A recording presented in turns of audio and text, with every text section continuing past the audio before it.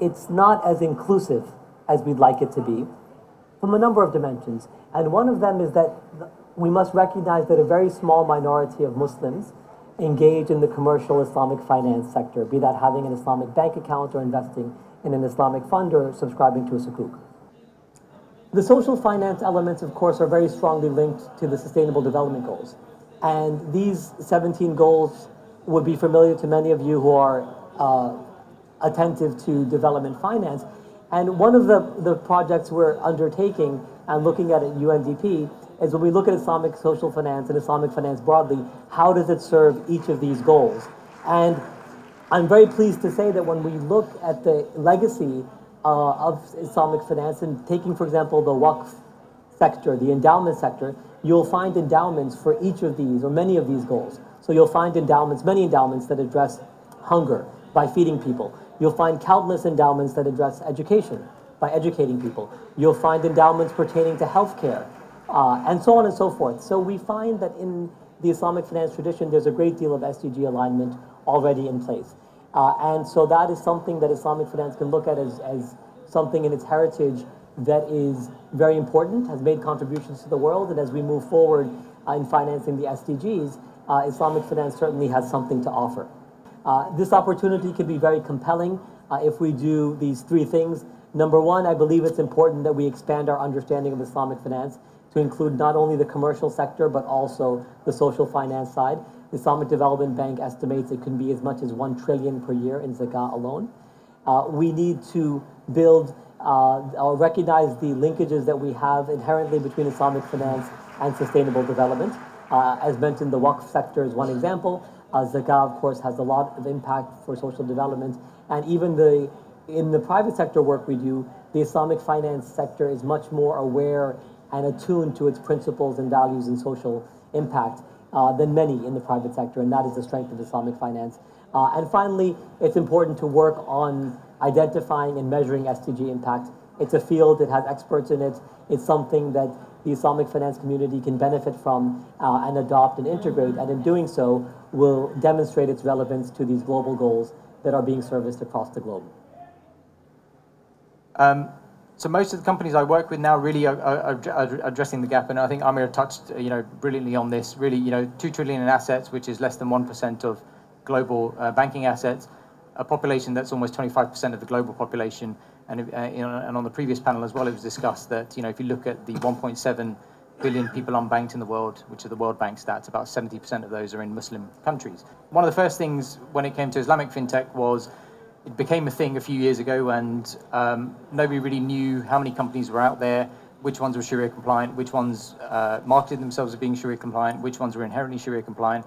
There wasn't even a definition around it. So part of the work that we did was really to landscape the Islamic fintech firms around the world and really trying to address some of the common problems that those firms have. And they have many of the same problems that a lot of early stage tech businesses have, but they tend to be exacerbated by the fact that they're seen as Sharia compliant. They're almost seen as niche and not mass market, which is completely untrue, because they are set up from scratch to be mass market and solution led.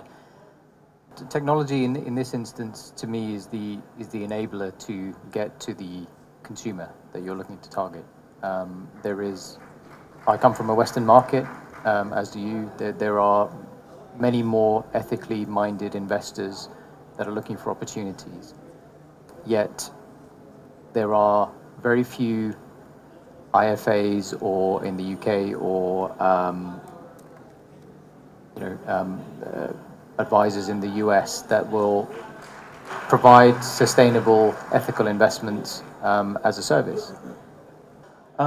We've done an analysis on the public equity asset class, which is the asset class where everyone can access to its data. Over the past 10 years, since 2007 to 2017, we looked into different indices, and we compared the Sharia compliant, what we call prudent ethical investing performance versus unrestricted versus responsible only.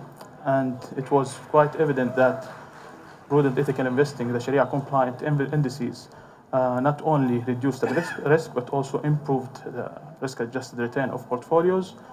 during and after the crisis, and it is quite evident that such kind of investing, prudent, ethical investment would expose portfolios or would bias portfolios to factor exposures like growth and quality, as I said.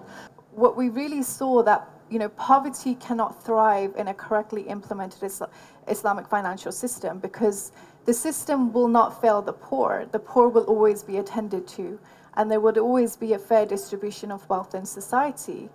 But despite all the wealth accumulated in Muslim and Western countries alike, and after trillions of dollars in philanthropy, we're suffering from one of the biggest moral crises of our time, which is global poverty, with 2 billion people living on less than $2.50 a day.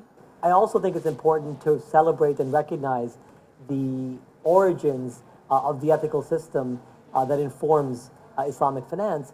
And I like to look at a waqf as the original mechanism for sustainable development goals. Literally, sustainable, because a waqf has to be permanent. That's what, to be a waqf, it has to be a permanent asset, so it's sustainable. Development, because it has to serve a social purpose to be a waqf. And goal-oriented, because in a waqf, it's very clearly defined what the objectives are, and they have to be serviced in perpetuity.